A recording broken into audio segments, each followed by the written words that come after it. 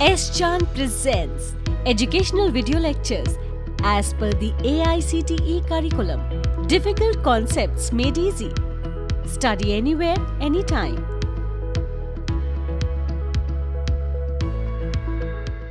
Welcome to S. Chand Academy. I am Anmol Bhatia and this is the second part of the video. The concept that we are learning in this video would be CNC machining. In the first part of the video we have seen the concept of CNC and NC machining, and we have already learnt what is a part program and how it is made.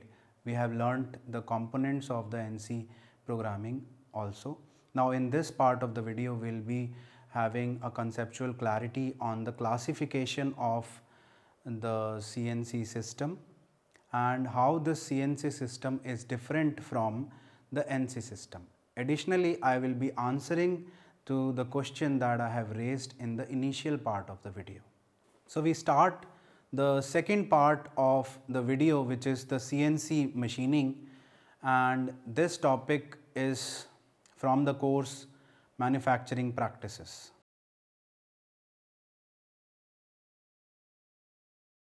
I am straight away coming to the topic that we will be covering. So the topic is the classification of the NC system. NC system, I have told you that the NC stands for the numerical control, and there is a part program which is there in the system, and that part program is useful in giving a motion to the workpiece that in turn will provide the metal removal action. So coming to the classification, based on the type of motion, we have the first category, which is point to point system. Then we have the next category, which is the straight line system, and the third category, which is the continuous path system or the contouring process. Then we have the second classification, which is based on the type of control loops, which is the open loop and the closed loop situation. And the third one is based on the type of programming methods, which is absolute programming and the incremental programming. So let us look at these concepts one by one.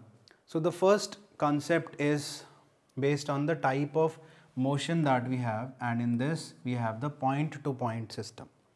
I'll just explain this point to point system, but let me just enlarge it once. The first one is the point to point system.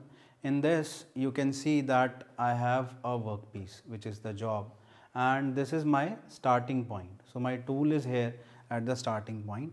I have to provide a feed to the tool at this particular location. So let's say if I am drilling the holes on the surface, so I need to follow this point to point system, in which the first point is this point, and on the second point the tool will come, drill a hole, and then again come back, again go to the third point, drill a hole, then come back, and then it moves to the next point, drill a hole again. So this is the case of the point to point system. Then you have the case in which you want to machine this block in a straight line fashion. So for that you have the tool, and you need to provide the depth of cut to the tool, so that when it comes in contact here, so there must be some insertion of the tool there, and then it follows a straight line path and it cuts the necessary length following a straight line. But if the requirement is of a contour, let's say the requirement is of a continuous path, so for that the tool can also move in a continuous direction. So this is the motion of the tool, and there would be a contour that would be formed on the surface that we want to machine. The second classification comes in the situation where you have the open loop system and the closed loop system. In these two categories, let us have the concept of this programming again. So we have a stepper motor here, in which we supply certain pulse to the stepper motor, and we have a gear which keeps on rotating. So this part is converted into the linear motion, the rotary motion of this part is converted into the linear motion with the help of this lead screws that we have. But the worker is not able to see the position of the workpiece. Here the system is called as the open loop system because there is no feedback from the system that where is the position of the workpiece. Then in the second situation the same thing is happening, but we have the position sensor here, and with the help of this position sensor there comes the feedback signal that gives the signal to the comparator, in which it interprets the position of the workpiece that where it is recently. It also provide you a chance to look for any improvements if there is any malfunctioning in the machine. So before connecting it with the gear, we have to connect with the digital to analog converter, and then the DC motor is there. The third category is of the programming methods, in which there are two situations which are absolute programming and incremental programming. So in this concept what happens, we have two cases. The first case is like when all the dimensions are given from a common datum point from 0. Let's say I have a workpiece and this workpiece needs to be machined in this fashion.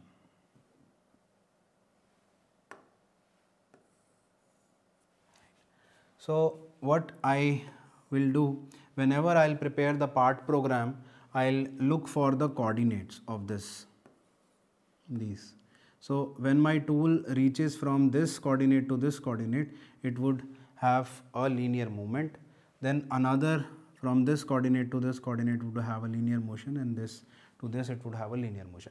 But if I calculate the distances from the datum point, datum is the initial point where the tool was initially located. So if I calculate all the distances from the datum, let's say if this is 0, 20,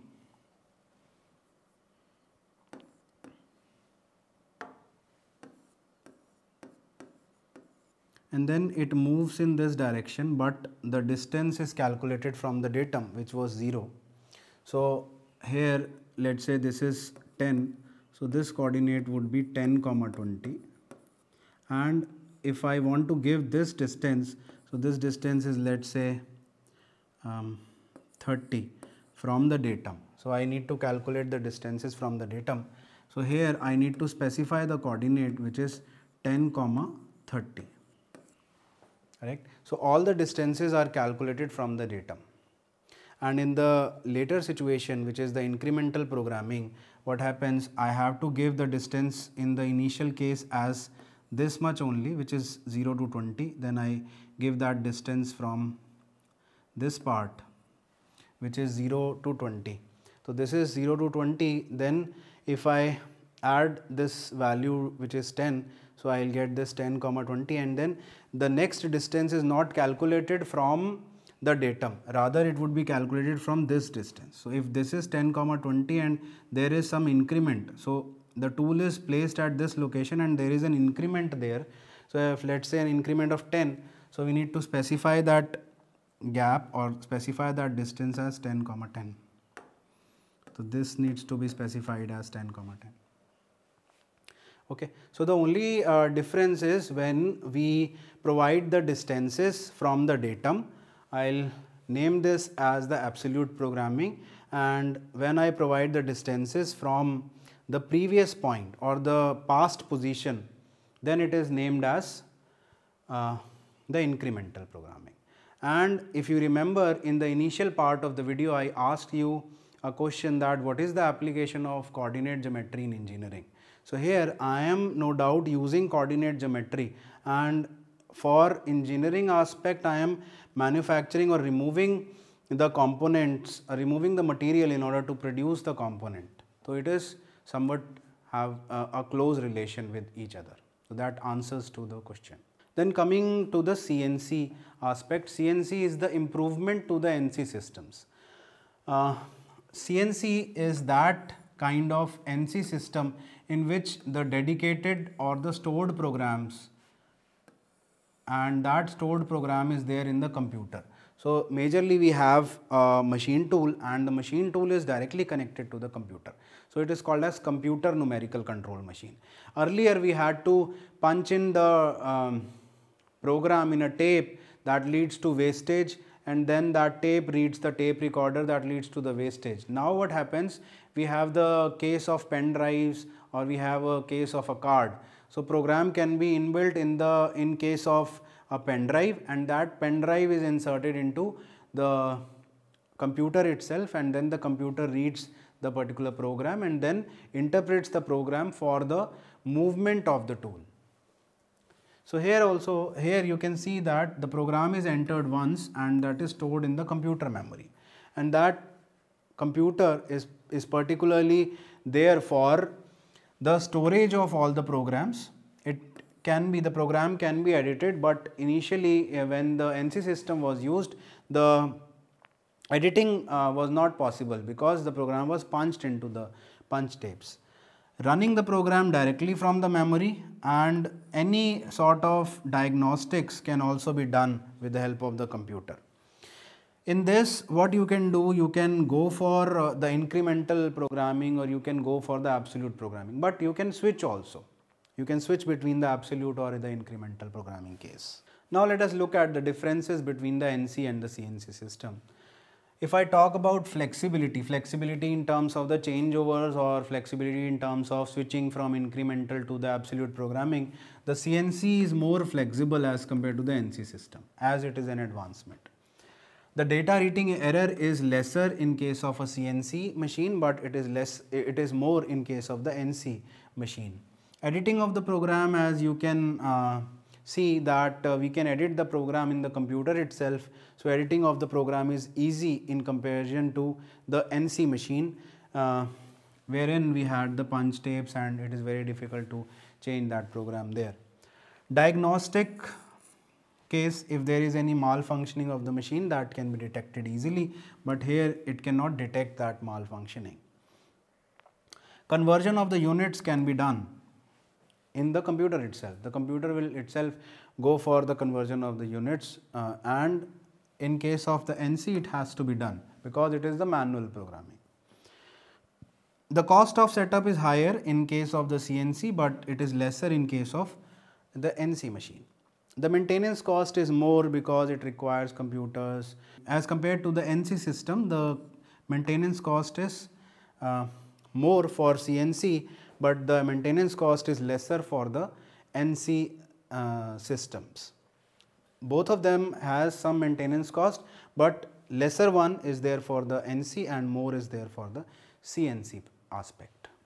So with this we come to the end of the second part of the video, wherein we learnt about the classification of the NC systems. We have seen certain advantages and limitations of the NC systems, and also I have answered the question that I had raised in the initial part of the video. If you haven't watched the first part of the video, you can watch that by clicking the link which is there in the description box below. In order to have the detailed conceptual clarity, you can refer to the book by S. Chand Publishing. The link of the book is there in the description box below. If you find the video interesting, like, share, subscribe the channel and hit the bell icon for future updates. Thank you.